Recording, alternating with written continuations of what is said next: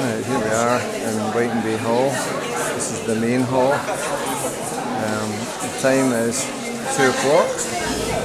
I know this because the clock says 1 o'clock, so it's on winter time, and it hasn't changed, so, but it is keeping good time now.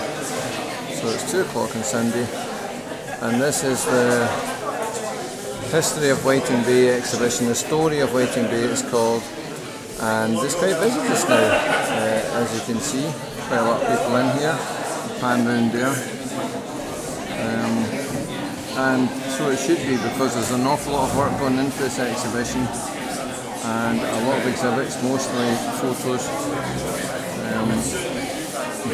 and some people are here telling everybody about what's on show here as well, to get information, and it's quite substantial, and what a great atmosphere there is here today as well. If you just listen to the kind of noise, there's a real community feel here.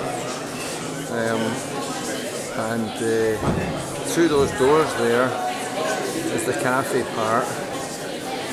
There we go. Tea and coffee and everything else. And then behind that is the lesser hall with another little exhibition in there as well. And more people. So this isn't even all of them. This is just the main hall that you're seeing here. I don't think there's any question that this is a success. The number of people that are taking in all these exhibits and things. It's a roaring success.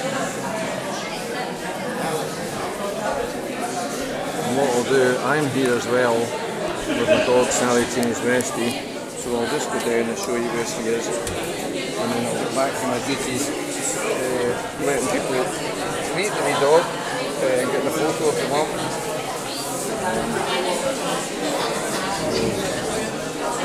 That's the main aisle there.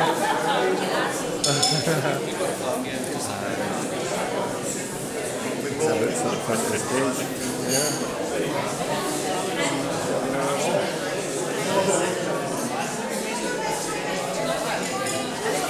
I'll even just take you down a wee bit to where the cafe is, just to show you.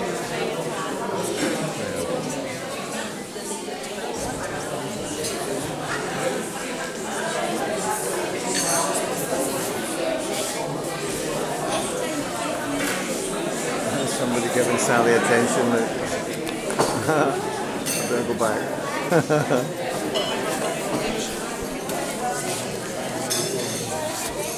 Hey, goody! Just say hello to Sally.